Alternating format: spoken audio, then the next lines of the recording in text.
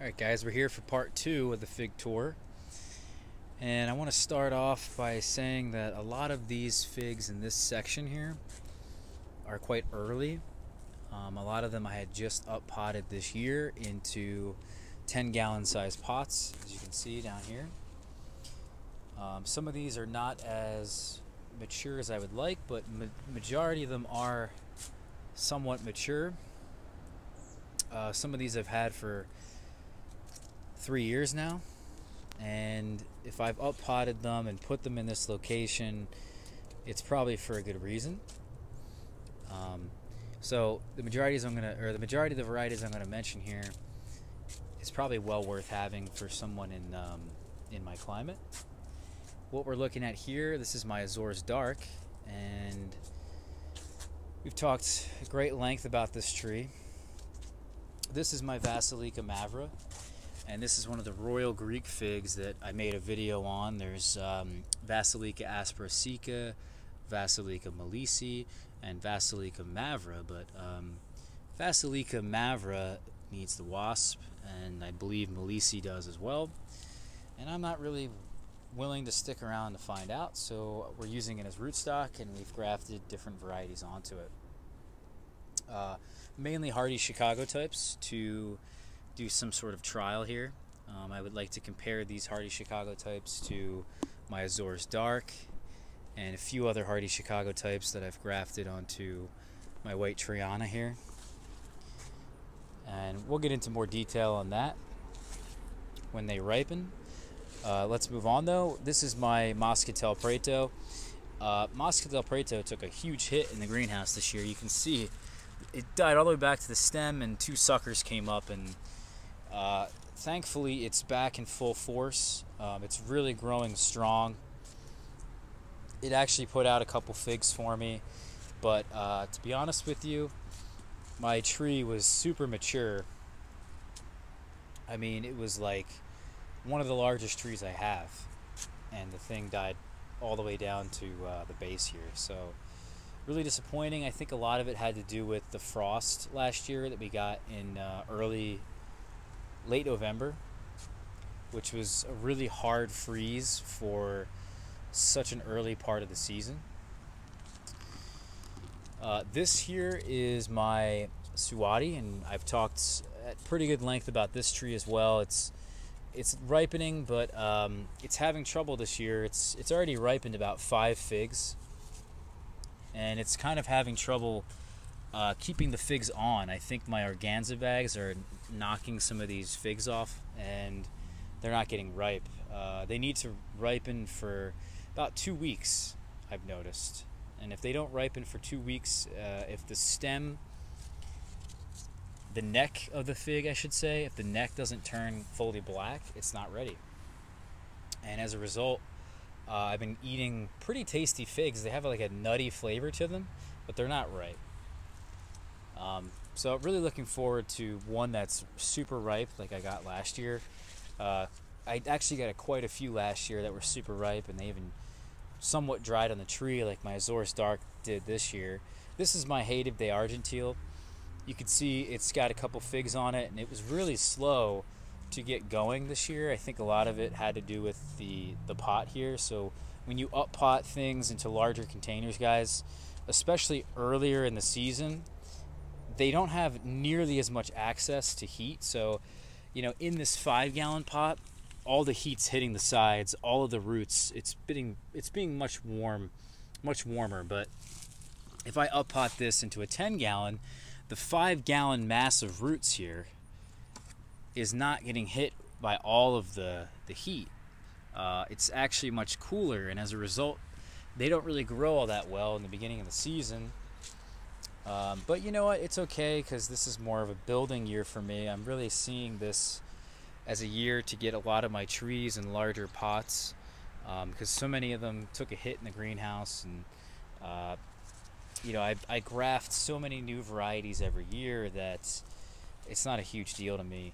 You know, I think for the most part, just by me doing this, I should have way more fruit than I have been getting. And a lot of it has to do with just the fact that I keep, you know, knocking these trees back and grafting new varieties onto them, and trying to find better varieties rather than just ripening certain varieties that really are just inferior. So, yeah, I mean that's the story on that, I guess, guys. This here is my Mary Lane seedless, and the Mary Lane seedless, since I got it, was insanely productive. I mean, it's one of my most productive trees, and this year it has very little on it. There's probably about 10 figs on it. So, not horrible, I guess, but I'm used to seeing on this tree, even just last year, a year ago, this was one of my largest trees, and it had like 30, 40 figs on it, and it was in a 5-gallon pot, so that's pretty good. You can get upwards of 75 figs in a 5-gallon pot. You have to be really on the fertilizer throughout the entirety of the year. It's too much for me to do something like that, but it's much more manageable with fewer pots and larger pots. This is my LSU Champagne. It is just one of the biggest winners I have. Year after year after year. I mean, I could say the same thing about Mary Lane Seedless, but LSU Champagne is just enormously productive, guys. It really is. I mean, it has everything that you would want in a fig here. It doesn't have the greatest size to it, but every branch looks like this. Every single branch. Even the ones in the back here that I can't really reach. But there's, I don't know, probably 40 or so figs on this tree. So, and you know what? They're all going to ripen in time. They're all going to be early. These are going to ripen for me in August rather than September, like most of these fig trees probably will ripen, and this one will ripen probably in September. So it's a nice bonus to have this many figs this early in the season. It's really a huge plus. The other great thing about LSU Champagne is that it doesn't take very long for it to ripen. So as soon as it starts to swell, Suati, as an example that I talked about, this one takes 2 weeks for it to be ripe. Whereas LSU Champagne, when it starts to swell, 4 days later, it's perfect. So there's much less that can happen in 4 days versus 2 weeks. Here is a Rasti Persian Unknown, and Rasti Persian Unknown is a new honey fig that a friend of mine found, and thank you, Steve, for giving me cuttings last summer. I grafted it last summer onto a Celeste rootstock, and it's been growing ever since. And I up-potted it this year. It hasn't really grown all that much, but it's still July. We have plenty of time for this thing to put out lots of growth. The nice thing is that there's a fig on it. That's what I'm most concerned with. Trialing new varieties. This is supposed to be one of the earliest figs there is. When I'm looking at my figs in this little area here, none of these need a head start. Azores Dark is my earliest fig. LSU Champagne's a very early variety. Suati seems very early. Hative de Argentile, it means early, I think, in French. Rasti Persian Unknown, maybe the earliest fig I have. I don't know. There's RDB, which is super early. We also have De Tres Esplace, which is Montserrat Pons in Spain. He has a huge collection in Spain that I think the Spanish government helps him out with to try to preserve many fig varieties of Spain. And this is one of his varieties that he has. This is his earliest variety. It's also very tasty. This is an absolute winner in anyone's yard. I mean, it does well in Spain, and it does well here in New York. My friend gave me this tree. I saw his tree. I tasted the figs off his tree. It's a winner, guys. It really is. It's so early. It's my friend's earliest variety in New York. This here is, what is this? This is Fico Love. Yeah, this is my love. All of my love. All for you guys. But anyway, Fico Love has a lot of love surrounding it. And A lot of hype, I should say, is a better word, and all that hype is probably not warranted. No fig should cost $600 or whatever it cost. Someone bought a tree last year, I think, for $600. Um, it's just not worth that, guys. Sure, maybe you can make that back in some time if you're selling varieties, but I'm sure this fig tastes good. A lot of people have been ragging on it and saying it doesn't taste good. I have a feeling it's going to be phenomenal, but I don't think it's going to be the tastiest fig I've ever eaten. But I do think it's going to be one of them figs that we should have here in this climate. So for that, I'm excited for it.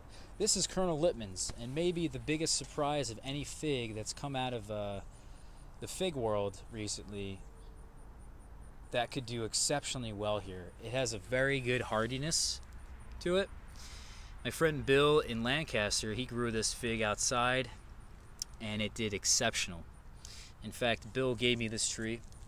Actually, I bought it from him, and he saved one for me at a plant fair, and I arrived at the plant fair with my name on it. So really appreciative towards Bill, and he also has really great trees, guys. So if you're looking to buy a tree, go to Off the Beaten Path Nursery on Facebook, and you can contact him there, and he sells wonderful varieties.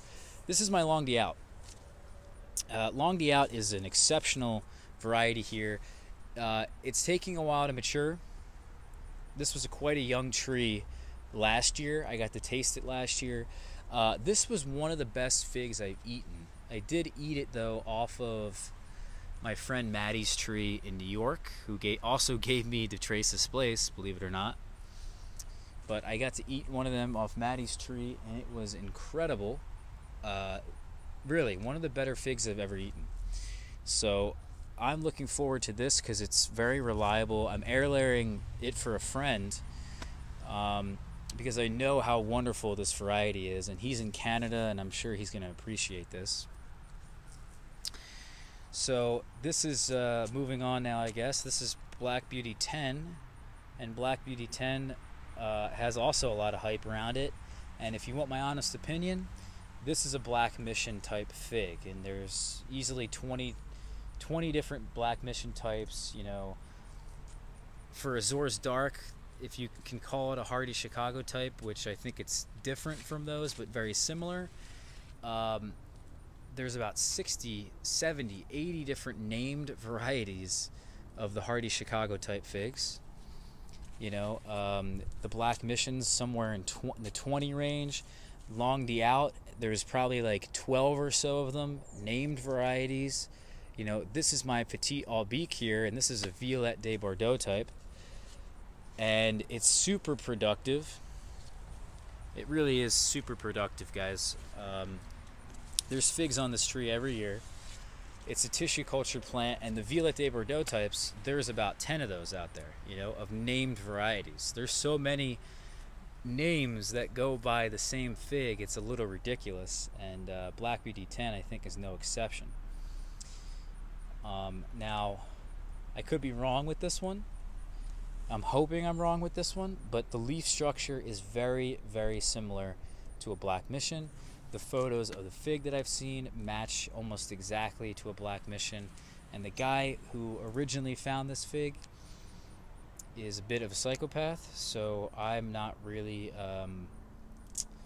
trusting of this guy whatsoever. So for me, I don't believe a word the guy says, but we have it just to trial it and see what's going on. We got an air layer down here on it. Maybe I'll sell this variety to somebody later this season. This here is my Blava, and Blava is another fig out of Pons' collection in Spain, and I have to say this one is becoming very productive. It's becoming a fig I think a lot of people may want to trial here. We still have to taste it, you know, but it's one of them Pons figs that out of his collection of, you know, many varieties may actually work here. You know, just because De Traces Place is early in Spain, it's Pons' earliest fig, doesn't necessarily mean it's going to be the earliest fig here. Just so happens that it is. It's a very early fig here. We got lucky. But if you look at his like 20 earliest varieties, only maybe 5 of them actually are early here. If we don't have the heat like they do in the early part of the spring to put out figs, we're kind of screwed. So certain varieties just don't need as much heat early in the season, and Blava is one of them. So that's the story on that. Here we have Prosciutto Nero, a very common fig all throughout the world. This may be one of the most common figs. It's very popular commercially all throughout the world. It also goes by many names. There's probably 10 names for this fig. But you can see on this tree there's different leaf patterns going on. This doesn't really match this. These are quite different from each other. That's because I grafted 4 different varieties onto it. So I have different types of Prosciutto Nero. So we have Prosciutto Nero Romano, Masseria, and Lorenzo, a different type of strain of Prosciutto Nero, all from Italy. So very excited to try the different strains depending on what town you go in Italy, or depending on what region of Italy you're in. You guys will get and find different strains of Prosciutto Nero. So here's the tree. We just up-potted it. Hopefully you guys can see it. It's full size now. It's growing quite well. This variety here already has put out fruits, whereas the other 3 varieties have not. And this variety that's already put out fruits is Prosciutto Nero Lorenzo. So pretty cool. Here's my Olympian. And Olympian is a tissue cultured fig that some guy found in Olympia, Washington.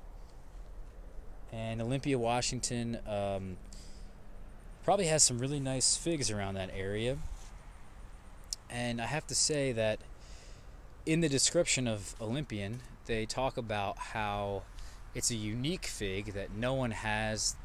They sent it to the USDA collection and got it tested to see if it was unique. And they came back, said it was unique. But the honest truth is that this is an English brown turkey type. This is very common all throughout England. What you call brown turkey over there in most of Europe, that's what this is. And the reason for the USDA coming back and saying that they don't have this fig in their collection is because, well, they don't. They don't have an English brown turkey type in their collection. So I guess it's pretty cool that guy found this and then, made it a huge thing. But the reality is this is a very, very common fig, and it shouldn't be labeled as unique. Olympian produces a pretty good Breva crop. That Breva should ripen pretty soon.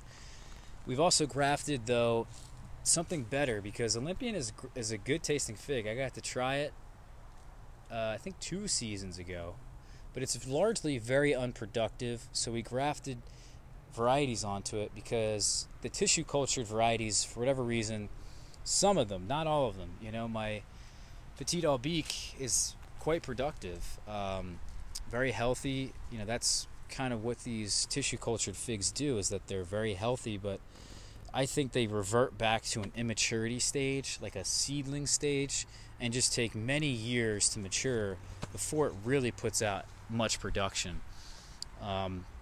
Again, that wasn't the case with my Petit Albique, but it is the case with Olympian and many people's Olympian trees that I've seen. So we grafted 2 different English brown turkey types onto it. One is Soda Sicilian, which is supposed to taste like a caramelized peach and supposed to be quite different than other English brown turkey types. And then we have Sunbird Unknown, which is actually fruiting for me here on a 1-year-old graft, and it's also growing quite well. So I'm excited to try Sunbird. Can't get the Sodas to take here. We bud grafted it as a last resort. But Sunbird Unknown is also supposed to taste like a caramelized peach, and I have a feeling, even though the leaf patterns here match Olympian, I have a feeling that this isn't an English brown turkey type, or it's actually slightly different than your average English brown turkey. So I'm excited to try it. We'll see. We'll get the comparison. Back here is my Dal Osso Belfiore, and Galicio. He made a whole bunch of drawings in Italy back in the day, hundreds of years ago. He documented a lot of varieties, and this was one of them, I guess. Well, Belfiore Nursery in Italy claims this is the one that was in Galicio's drawings, and I don't really know for sure, to be honest with you. I don't think anybody really knows. Only Galicio himself would really know. But so far, they're saying that this is the real Dal Osso, and the Dal Osso figs put out a mule type fig. So when you've got, when you have figs, you have all kinds of weird different things that can happen. You got the Ramada types, which are the striped figs. You can have variegated leaves. You can have variegated wood. You can have certain varieties fruit different colored figs in the same branch, which is really cool. And then you have the mule figs in the case of the Dal Osso here that I have, and it's very interesting how that works. But essentially, there's a second part of the fig that forms on the end of a regularly shaped fig. So weird how it works, but it's supposed to be good. This variety, and that's why I have it. It's supposed to be early, so I'm also air layering it for that reason. You can see here, not because of the mule habit, which my tree has not done so far, but I did send somebody a grafted tree of this variety here, or of this tree, and I sent them that grafted plant, and it has put out the double mule figs for them. So I don't know, that'll be cool, I guess, the day that happens, but not a huge deal if it doesn't. Back in here, this is my Planera, and Planera is putting out a few figs, not a whole lot this year. Again, it didn't do all that well. Some of these didn't do all that well in the greenhouse, but it's another one that fruits reliably here from Montserrat Pons' collection in Pennsylvania. So pretty cool. We found another one, and we did find even one more, which is this is D.N. Manel, and I think this fig here is actually going to be quite productive and fruit reliably here, because I see a very striking resemblance in the fruit and the leaf to a fig called Gris de Saint Jean, which is a French fig. And just because Pons has it in his collection doesn't mean it's unique, doesn't mean it's unique to Spain. Figs travel all over the world. There's crazy fig people all over the world for centuries. All throughout history, people will take figs with them and bring them to wherever they live, and plant them there. So just because Gris de Saint Jean is a French fig, guys, doesn't mean that you won't find it in Spain. So those are my thoughts on that. We'll confirm that one for sure, but it's getting dark here, guys. We just ended part 2, and we'll get part 3 out to you guys very soon. So I'll talk to you guys tomorrow. See you later.